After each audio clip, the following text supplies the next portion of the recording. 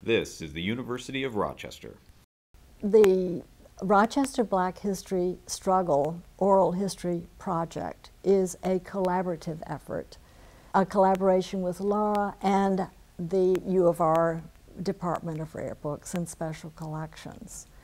Laura is interviewing Rochesterians or former Rochesterians who were contemporaries of the riot, either as activists or participants in some cases, or keen observers, black or white.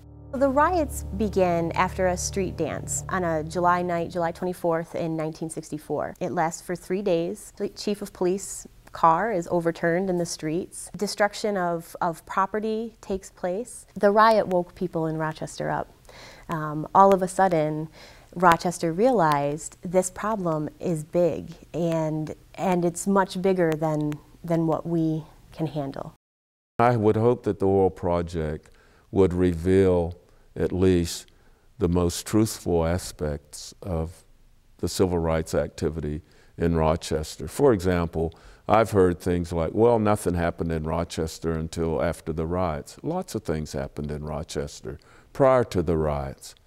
There were many movements. You had a strong NAACP. You had picketing of Woolworth, sympathy picketing of the Shine theaters. So these stories really reshape what we know about Rochester history and about the Black freedom struggle.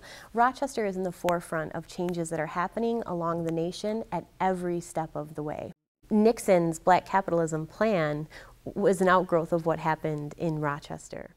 There were strategies that were used to end apartheid in South Africa, to end the Vietnam War, that were pioneered by the Fight Organization in their struggle with Eastman Kodak here in Rochester. I mean, there are some really phenomenal contributions that this history makes to our national scholarship.